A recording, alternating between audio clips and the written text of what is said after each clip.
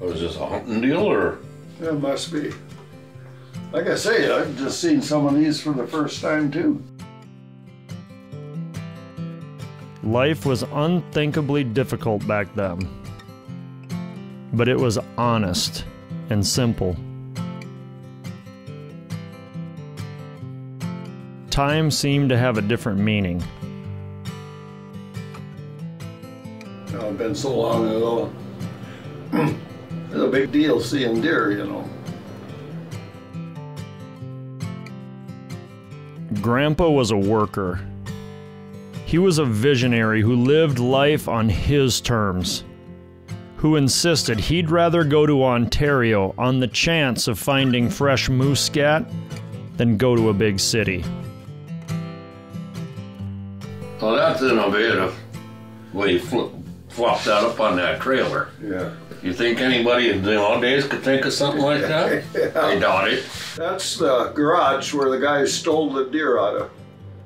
Well, the guy was from Minnesota. Naturally. Where else would it come from?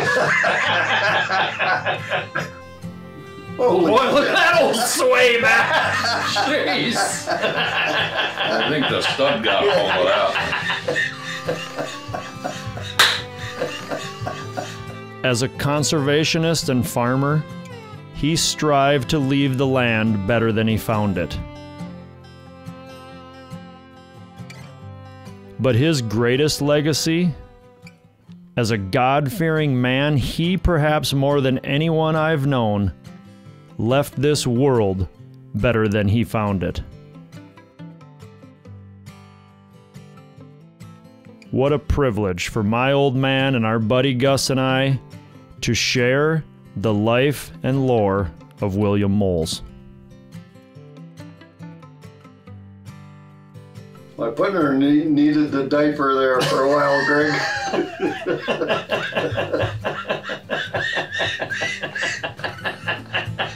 That's why we brought you. You're the color man, Gus.